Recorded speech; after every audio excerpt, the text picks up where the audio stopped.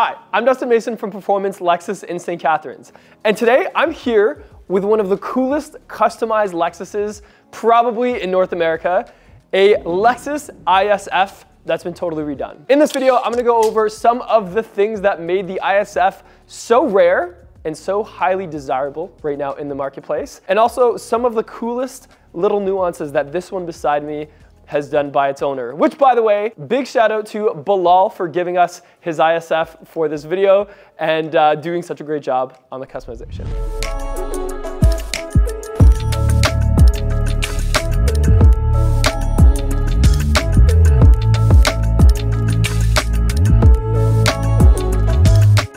So getting right into things here, you'll notice the front end has a ton of customization done to it. One being these really cool retrofitted headlights. So you can see it has the new Lexus daytime running light above the triple LED headlight, which is a night and day difference from what this car came factory in 2008. Also, at the bottom of the bumper, we have some novel carbon fiber mounted to that bottom front bumper. And to me, it really adds that level of GT car or, you know, sports car type additive. And I think if they redid this car for 2023, 2024, it would probably have some carbon bits like that. We also have this nice spindle grille. Again, it kind of reminds me of the new Lexus spindle grille with the Lexus emblem in the center. And interesting enough, I don't know what it is. It has like these little lines behind the Lexus emblem that just reminds me of, I don't know, little fins or little canards or something like that. I'm not sure that's on purpose, but it's there. Also, we have some more carbon fiber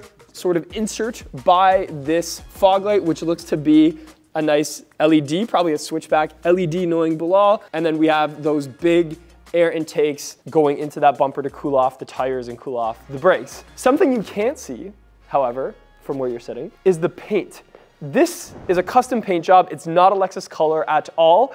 And in the showroom here, it looks like it's just white. However, once you get it in the sunlight, you can see some really nice purple blue undertones. And the only way I can describe this paint is, you know, when you see like a glare on glass or your TV screen or whatever it is, when glare hits this paint, that's when that undertone comes out, which I thought was really cool. Obviously, the owner picked that on purpose because it's so cool. The next part of this car is the side profile. And there's a lot to go over here. One of them just being, if you take a look at it, this is where you can really tell it's not just normal IS. And in fact, the ISF, when it first came out, it wasn't supposed to be just a beefed up IS. It was supposed to be something way more than that. Okay, so getting to the side profile of the ISF, and in particular this ISF, there's a lot to go over here. One is the shape of it. Like when you look down the side, you can really see that this isn't just an IS with a V8. This is a totally different beast. It's not subtle in any way. It's like a wide body IS.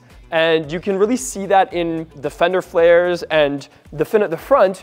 But with this particular build, even the fitment of these custom work wheels, by the way, is totally flush with the body. It doesn't look like it's a show car that just sits pretty in a driveway most of the time or in a showroom floor.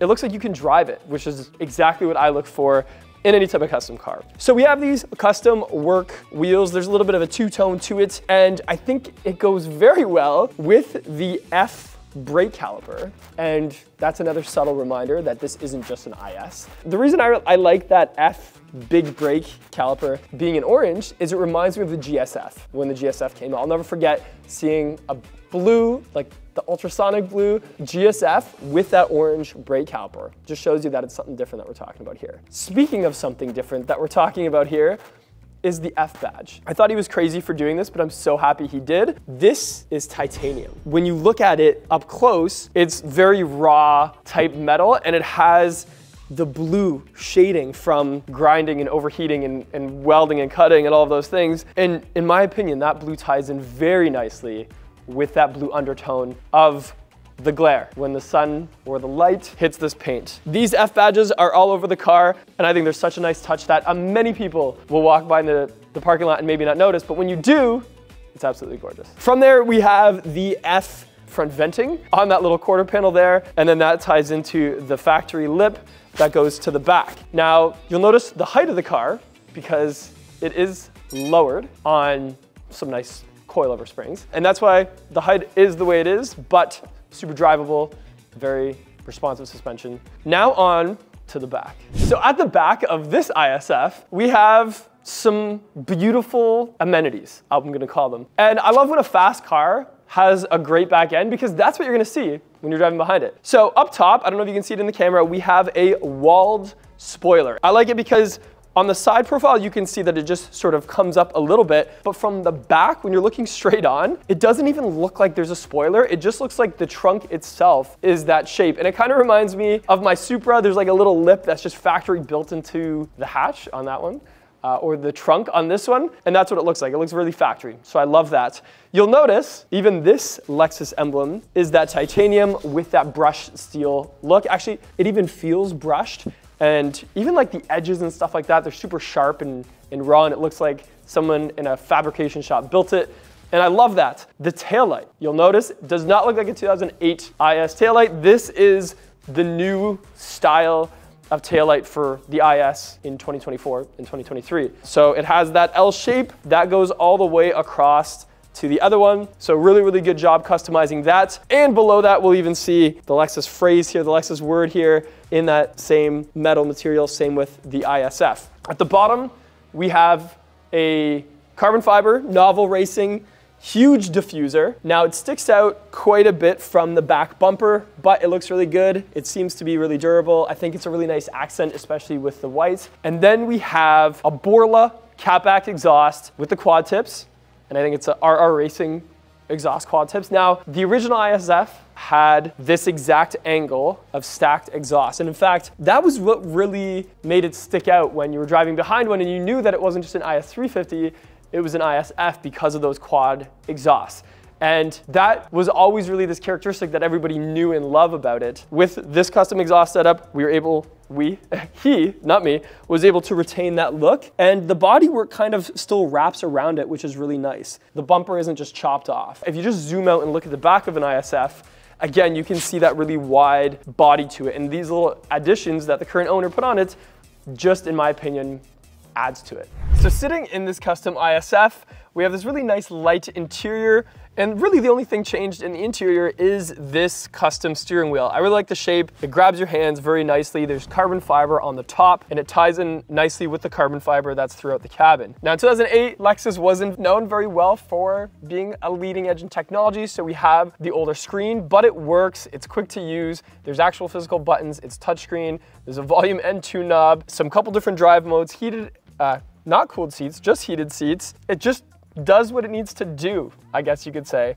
There is some custom little ISF carpets and stuff like that, some Alcantara on headliner, but for the most part, it's just the interior of a sports car. Now, I do notice he has the newer gauge cluster from like a 2013 in here, where it's got the big RPM gauge, and then to the right, there's like a small little speed gauge that goes up to 320 kilometers an hour, by the way, and also has a little digital readout of that. So overall, great interior, does what it needs to do. It's not over the top. Fun fact though, the paddle shifts on this, back in 2008, people called them fake paddles. It was kind of like you're just tricking the transmission. But back when the ISF came out in 2008, you could shift quicker than any other car in the market at that time using the paddles. So it was like really the first true paddle shift car. And then we saw that sort of translate, and all these other brands really passed the ISF at that time. But back then, the shifts were hard and fast, and you could use them on the paddles. Also, the shift knob has the F logo on it, which I think is pretty cool. The most important thing about this interior is this.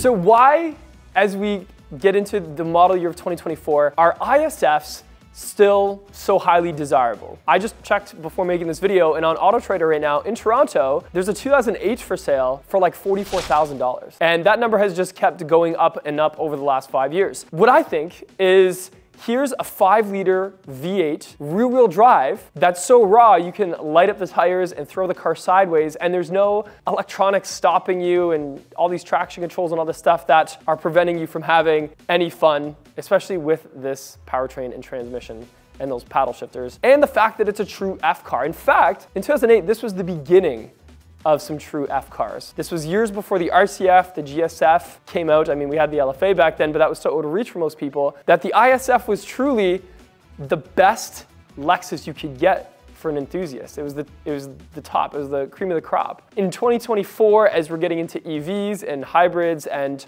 all of these other things, it's a dying breed. So if you are a Lexus fan or a car enthusiast, I would get your hands on one of these while you still can. And with this custom build and all these nice appointments that Bilal has done a great job on, there's not gonna be a ton of these like this out there. And I mean, just listen to that V8. That'll give you enough of a reason why they're still selling for so much and so highly desirable in 2024. Thank you for watching this video. I'm Dustin Mason from Performance Lexus in St. Catharines. If you liked this style of video, let me know in the comments below. If you liked Bilal's ISF, let me know. And if there's any other cars you think I should do like this, please let me know. Other than that, I'll see you in the next video.